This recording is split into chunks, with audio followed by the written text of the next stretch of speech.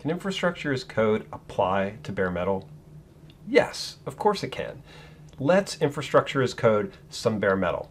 Hello, I am Rob Hirschfeld, your host for this session of the LISA 2021 conference. I am the CEO and co-founder of RackN, and we have years and years of experience of running infrastructure as code on bare metal with digital rebar. And of course, it's not just bare metal, but let's talk about bare metal because it's hard and important. This talk is a sequel to my 2020 SRECon Pixie talk, where I talk about all of the different ways that we actually boot and install operating systems. And we go into some very deep content in that talk, and I highly recommend you checking it out. We have an intro and an advanced section on YouTube, and you can dive in and see exactly how these things go down in the weeds and really understand it. It's an important technology to understand if you're dealing with bare metal. But we're going to work a layer above that, really talking about how we build automation that is durable and performant. And to do that, we want to talk about infrastructure as code. The thing about infrastructure as code is that everybody sees something different in it. And I explored this in another topic called Aspiring to Infrastructure as Code, where I decompose infrastructure of code into 6 key areas, starting with things like using source code, having immutability, being aware of current state, seeking desired state, collaboration and reuse, and then using an infrastructure pipeline. I'm going to dive into those so that we have some base, but first we need to talk about what's new in infrastructure as code and why we don't just call this DevOps or SRE or runbook automation. The challenge here is infrastructure as code is not a job or a product category. It's really an infrastructure automation approach. And that's a powerful thing to understand. Very much like how DevOps is a union between developers and operators, it's really about taking operational work, infrastructure, and making it more operations developer-like. What I often think of as saying the CIO pounding on the desk and says, "Why can't my ops team be more like my development team?" That's what infrastructure as code is about, and it's a good practice. Speaking of your boss, in listening to this talk, I hope to inspire you with great ideas and things that you want to go out and do, and that's important. But none of it's going to work if you can't sell infrastructure as code as your boss. Now, good news is your boss is probably reading about it on the airline magazines, and now that they're flying again, getting all excited about it from a glossy brochure. And it is cool technology, and it does save time and effort and money. But if you want to talk to business people about infrastructure as code, the language here is about risk reduction. Infrastructure as code creates more transparent and audible systems, so they are more compliant, and they reduce your compliance risk. They are more repeatable, so they reduce your delivery risk, meaning that you can deliver systems, code, and infrastructure more confidently. And critically, they are more collaborative. They reduce the bust factor of your organization and reduce your people risk, because everything you do can be translated and repeated for multiple people. At the end of the day, I really believe that infrastructure as code is a collaboration story more than any other technology component. And that's an important part of that. Fortunately, collaboration is often the hardest to sell in an organization, and that means that we need to be able to talk concretely about other types of benefits. But no matter what you do, you're going to need money, time, and political capital to implement an infrastructure as code strategy. So I wish you good luck on that, and hopefully we'll give you some tips that will help you in that journey. But this isn't just about infrastructure as code in general. This is about infrastructure as code on bare metal. And bare metal is harder. That doesn't mean we don't want it to be the same as cloud or as powerful as cloud. And even if cloud has better APIs, the challenges that we're dealing with here as infrastructure as code will translate. They come down from cloud, and the things that we're going to talk about actually go up to cloud and virtual infrastructure too. So why is this harder? This is going to play throughout every other problem that we have to talk about. You can't use APIs to recable a box. You have to take things as they come. So bare metal is you get what you get. You don't throw a fit, as we say in my household. The other thing that's important is there's necessary complexity. Abstractions are not always helpful, especially in bare metal, where you actually have to know the enumeration of drives or which NIC is cabled to which port. And that complexity is something that you have to cope with. You want to remove complexity where you can, but if you oversimplify things, you actually make your job a lot harder. And we see that when people build APIs that just reduce everything to one command or a simple, here's a box, here's an OS. Bare metal is going to require more. And there are a lot of APIs. The nice thing about cloud is even if it's different services in the cloud, it's really one API. In physical infrastructure, you have to juggle the APIs, DHCP, TFTP, HTTP. Check out that Pixie booting talk. There are at least 5, often 10 services, interfaces, APIs that you need to deal with to make a system fully functional in a bare metal environment. And there's nothing wrong with that. It's the reality of having to juggle all these services. If you're not doing it, you're talking to a service that does do it for you, like Digital Rebar. And that's fine. That's, figure out the right level of abstraction for you, but that's what makes bare metal hard. And then finally, and most critically, is what I call the peanut butter and chocolate thing. Provisioning and configuration are often considered very different things, but they need to be done together. You have to work outside of a system and inside of a system. Provisioning is on the outside, where you're building the infrastructure and the resources, and configuration is inside. We're actually talking to the OS and configuring your security and credentials and drive partitions and network mapping and VLANs and installing applications. Both have to be done in concert. And that is one of the places where we've built beautiful tools for each thing and haven't thought much about the integration, the pipelines that actually need to get built to make this work together. So let's break down our infrastructure as code thinking. The first thing to think about here is automation in source code.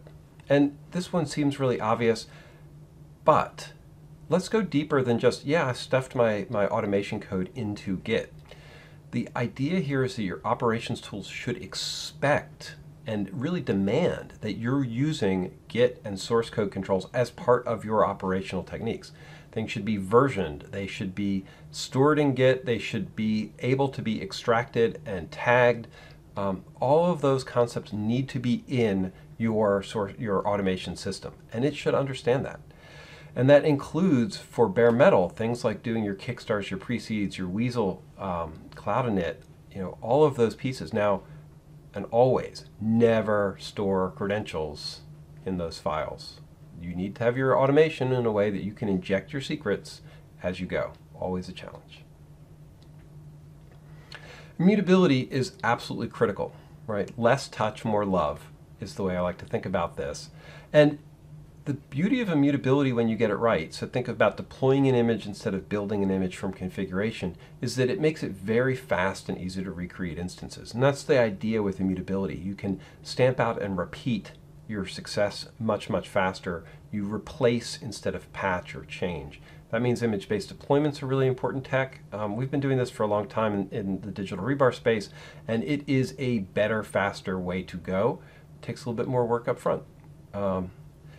Post-config is okay, right? Keep it minimal, replace, don't patch. And for bare metal, treat bare metal as much as you can like cloud. That means reset, repave, not patch. That includes run a process that includes your firmware updates and changes as part of your sessions. So always look at the system as a reset, very cloud-like, rather than a system that's going to run for 10 years and have to be incrementally patched. Moving to that type of thinking, that immutability thinking, is an important part of being successful in infrastructure as code. Current state is a critical component here. This is what we often call the reconciler pattern. But the challenge with current state is that you have to think through that there isn't going to be any one source of truth.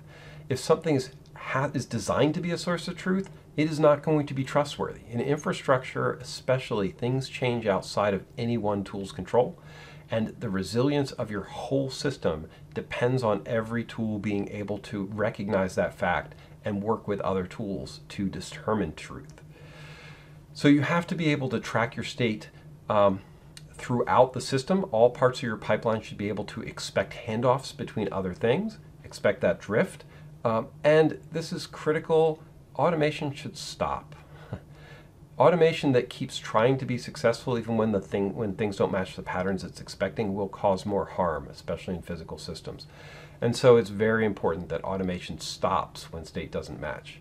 For bare metal, this is very much true. Check, verify, act, and confirm. One of the things that we've built into a lot of the workflows that we build as standard templates, what we call a universal template, and I'll demo if I have time here, is that we check, verify, and confirm as much as possible. The time it takes to do that is minimal compared to the benefits that you get from preventing accidental configurations or mistakes. And that mistakes are very, very expensive. Desired state here, what some people I believe are calling GitOps, not my favorite term, but I understand the value here, is that you can be more declarative, less imperative in how you make things go. And that is a benefit. You want to be able to say, I want my systems to end up as this state, as this configuration with this information installed. And rather than dictating step, step, step, step, step, if you are writing automation in which you have to drive each step through the system instead of stating the end goal, then you are doing a lot of extra work. And that driving is fragile. And you need to think of ways and look at tools that help you be more declarative. This is part of the reason why people get very excited about Kubernetes, because it is very declarative. This is the system I want you to build. Go build that system. There are transparency challenges in these. And if you look at a declarative system, make sure that you can actually easily understand the steps it's taking as it drives to that end goal. So you should think through, how do I make sure that my end goal description is understandable? Be aware that when something breaks during that declarative operation, I can see what's happening. Broken tool handoffs are a big source of challenge here. And that single source of truth methodology I mentioned before is a super tricky thing to manage in desired state systems.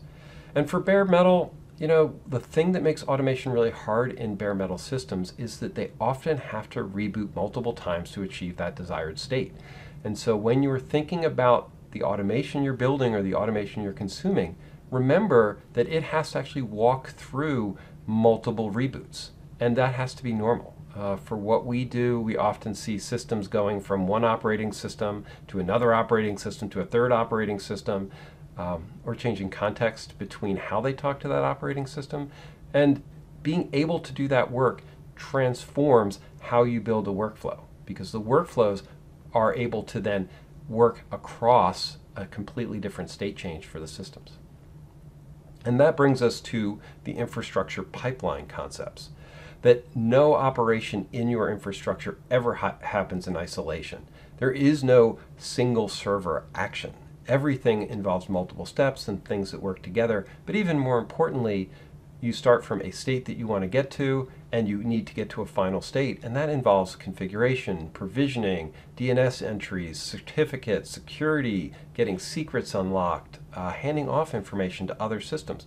They all have to work together, which means that silos have to have APIs that enable that.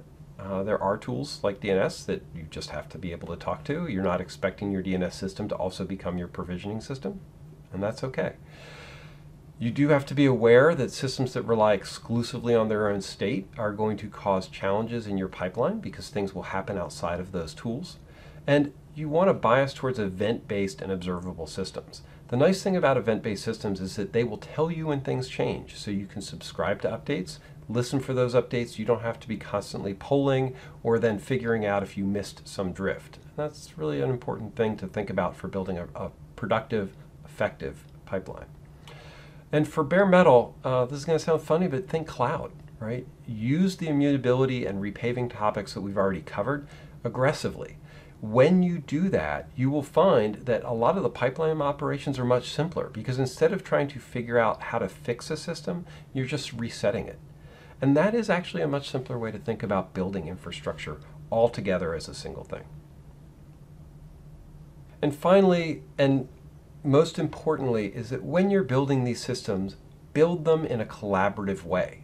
Always build your automation so others can reuse it. If you're building automation that only you understand, then it's not actually automating a system, it's just saving you some work.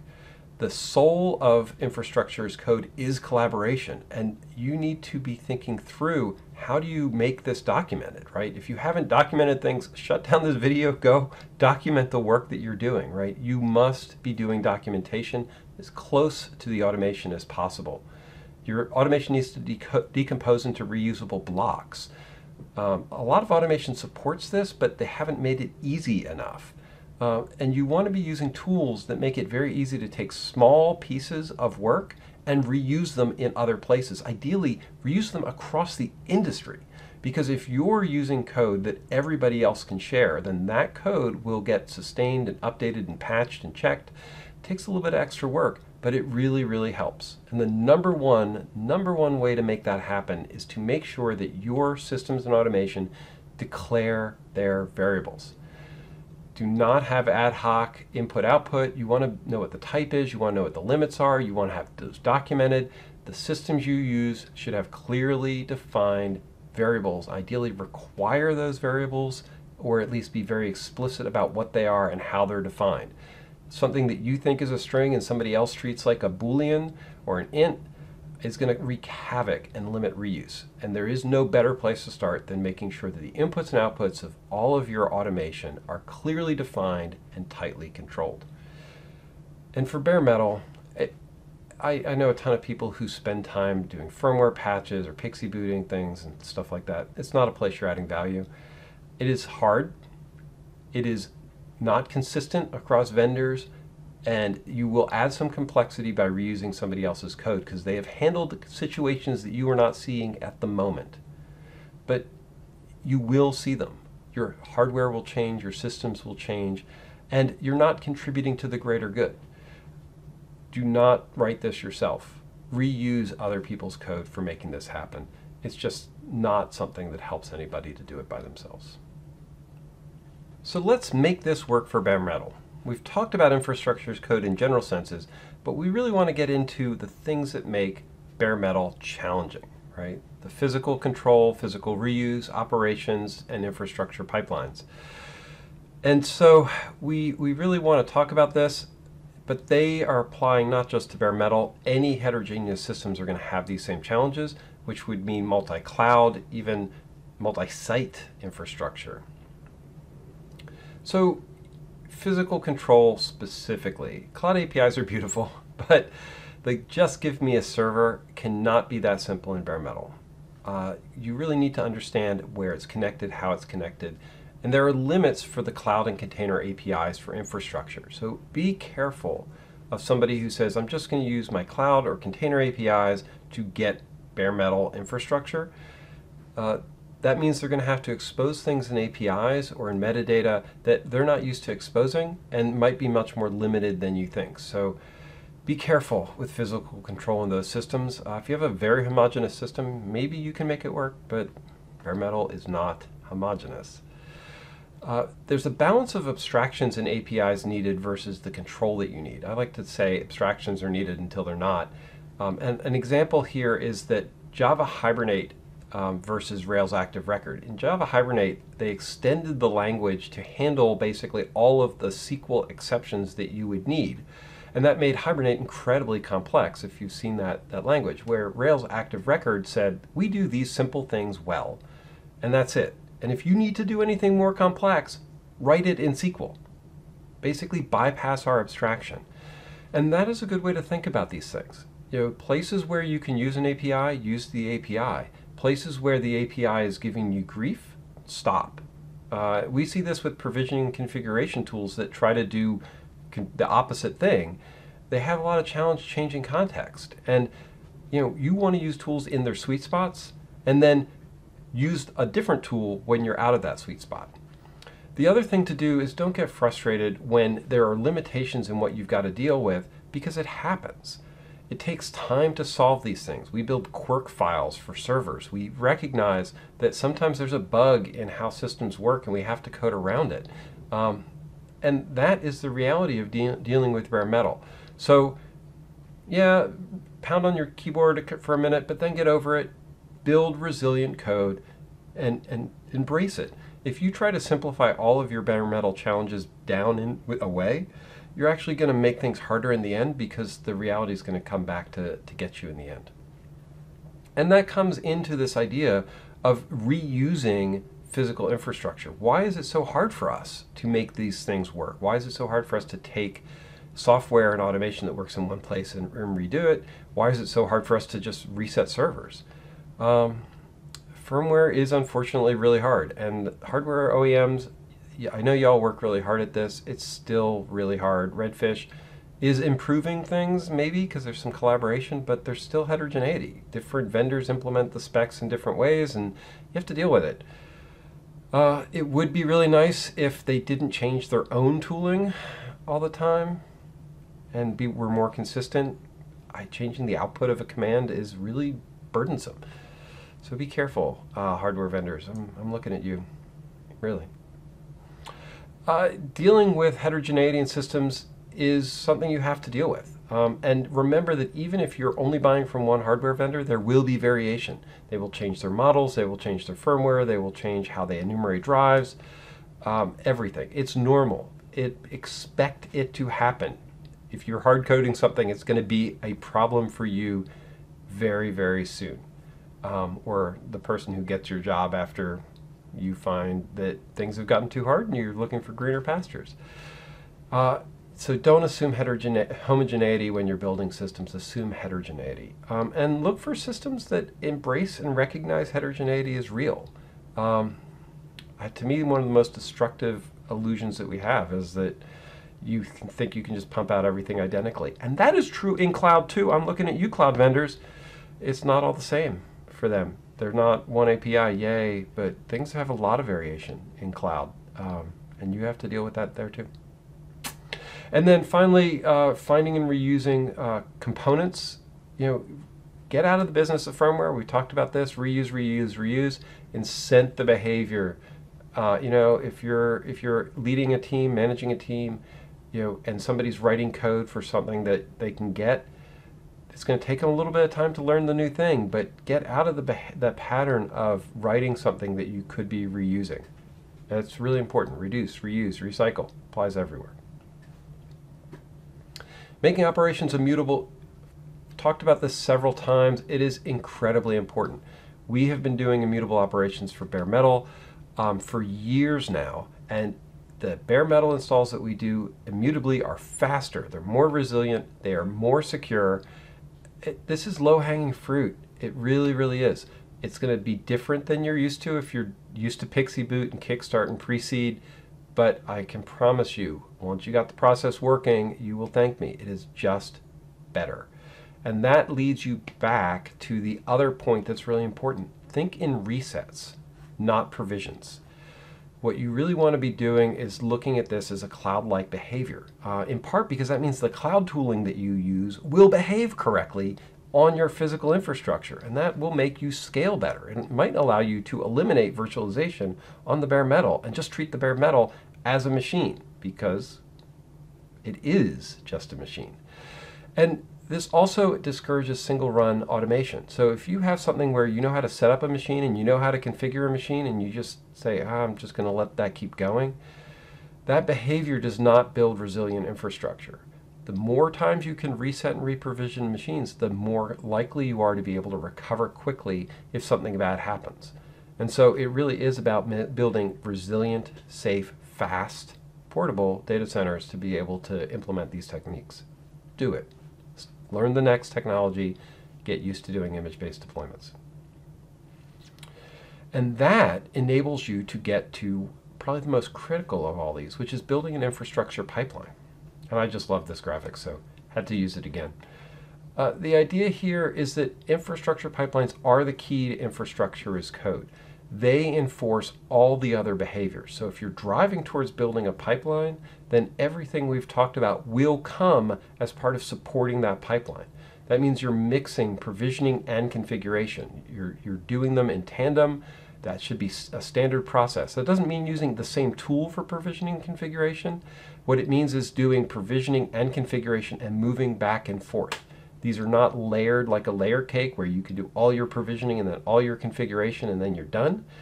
They are much more effective if they are mixed. If you can do some configure some provisioning, then do some configuration, pull data back, influence your provisioning more to then move forward in setting other systems up, and then do additional configuration. This is a loop. It's not a linear progression where you can do all of one thing and then all of the next and then all of the next. These infrastructure pipelines create cycles because you're continually resetting systems. And you need to think of them as coordinating operations across systems. So every system should participate in the process. That doesn't mean on day one, build up to it, but your goal should be that every system that has to be touched is touched automatically as part of a CI/CD pipeline. And that CI/CD pipeline thinking needs to translate into infrastructure, into your infrastructure pipeline. Not just CD deploy my software, but C infrastructure automation deployment, provision, however you want to see it, but build your infrastructure. And be aware that pipelines change state throughout their life. So there is no way to build a pipeline where you think you know everything at the beginning of that pipeline and it just runs. You actually need to build your pipeline so that they accumulate information as they go and then pass that down through the pipeline. That's something that we learned really critically as we were building Digital Rebar. We found out that the less we assumed upfront knowledge and the more we assumed discovered knowledge, the more powerful and resilient our systems were, and the easier it was to create small modules because those modules had the information they needed, they passed on the information that they created, and they became reusable because of that assumption. So how do we take all of this to the next level? If you're pretty good at some of the things I talked about, then let's talk about making it better. Or if you're just getting started, having a vision of the future is critical to building the systems well. These are the things that we encounter after customers have mastered the basics of infrastructure as code and they start scaling things up. What they get better at doing is handling variation and dealing with change over time. A lot of times the first infrastructure as code implementation is just to get things set up. It's basically a day one operation. But infrastructure as code can create a powerful way to deal with changes over time. Patching your software, getting updates, new operating system rollouts. These are normal, and infrastructure as code makes them much more manageable. And that is something that you need to think about as you build. How do I handle this variation over time? How do I make it something that's resilient where I can patch and move that patch through my system down to the firmware level or new operating systems? All important things in how you scale up infrastructure as code. But we also need to be able to scale it out, to think about using distributed infrastructure and having sites that have coherent automation across all of those sites. And this is where infrastructure as code is an amazing, powerful win. Because if you can get one site fully described with infrastructure as code, then you can replicate that success to all of your infrastructure. You can deal with changes over time and you can patch it. Everybody I know has multiple infrastructures, whether multiple clouds, multiple cloud sites, edge, their own data centers, colos, sites where they have to actually have people working, crazy as that sounds nowadays. But the more that we have those automated in a consistent, repeatable way that deals with heterogeneity, the easier it is for us to create a distributed infrastructure pattern and have consistent systems, consistent automation throughout that. And that works because we invest in automation portability. So scaling up, scaling out, all work better the more and more portable and modular your automation has been. This is a key for development reuse, and I haven't talked about developers a lot, but one of the key things that developers do is they have modules. They bring in code that works from the other people using the tooling that they have. Right? Node, Java, Python, right? You can install modules that do useful things. That is the way infrastructure as code should work because it's development philosophy. And we need to have the same thing from an operations perspective, where you can count on reusability and that if you've used a module, it'll be sustained for the long term and improve over time because other people are using it, which means that your code will improve even if you don't have to make any changes when you're using a standard module. So I've been talking at you pretty quickly because I wanted to have time for our demo. We've been collaborating with our enterprise customers to build universal workflow, and that means out of the box, it does all of the process steps that we see customers using in a normal case, that infrastructure pipeline. We don't turn everything on by default, but that means that you can grow into it. So if you've been using a universal workflow, then your system does all of the things that you would like it to do, even if you're not ready for that step, or you don't know what the conformance checks are. You don't need to shred the drives or burn in the systems or set the BIOS yet. You can skip that, but it's there. So it's easy to turn on when you're ready. And this is exactly what infrastructure as code thinking is about. Standard process, reusable modules, and extensible points where you can go in. So let me show you how our universal workflow works as inspiration for building your own automation pipelines. So it's demo time. This is an installation of Digital Rebar with 3 virtual machines running.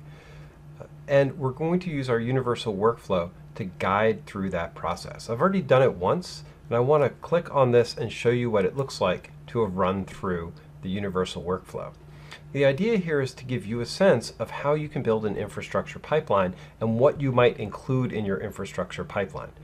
All of this should reinforce everything we've talked about so far. So you'll notice here when I started the process, I was in a discovery environment, what we call Sledgehammer, and I went through a long list of activities to prep the install, make sure I had things right, and get the systems going. That can include RAID and BIOS configurations. It can include just verification that everything's right. It can include scrubbing the disks and preparing the system. And then I can start, based on a profile, the install that I want to have running.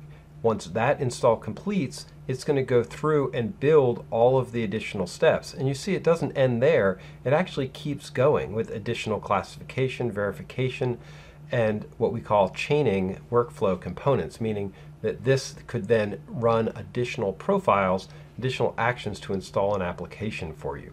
At every point, there's options to add and remove additional workflow tasks into the process. So let me show you what it looks like to get there.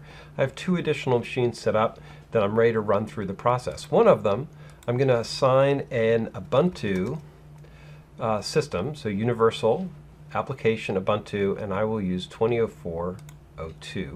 It's one of the systems I have staged. And then for the other one, I want to run a CentOS install. So for that install, I'm going to find a universal CentOS, and in this case, I'll pick the 8.3 install here. Whoops, not on that machine. I want to attach it to this machine. And the point of this demo is that I want to start the same workflow on both. They have different profiles, one that contains the Ubuntu components, one that contains the CentOS components. But in either case, I'm going to start them with a universal discover process. That would be as if I had already wanted to run the machines through the entire discovery, inventory, checking, and validation processes to start with. And as soon as I start that process, we are going to begin doing the install process, the install. So I have both of those systems running here. I'm going to force them to stay on the top of my desktop so that you can watch them in the background as we begin this process. So I say go here, and immediately the install begins on both of these systems. If I click in here, you can watch live as that work is being done, and we begin doing additional work in the system. And that is literally going to go through and run the entire infrastructure pipeline I need to make all this stuff work. Now, this is going to take a couple of minutes, and the simple way to do this is to provide you with the time lapse to actually watch the installation go completely through the run. And I'm going to go back and let the machines come over here so that you can observe how things are going to work and go.